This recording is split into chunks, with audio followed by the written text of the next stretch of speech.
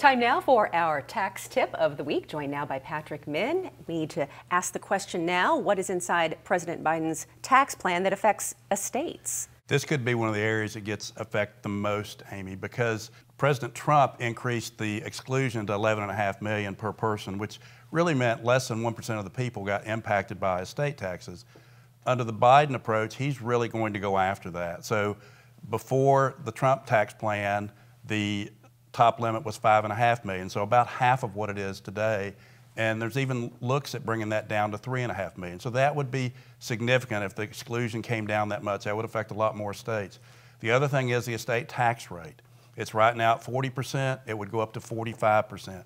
And one of the biggest issues is what happens to the assets in that estate and how they are valued. That's a significant issue that people need to focus on. Great information. Thanks so much, Patrick. And that's our tax tip of the week.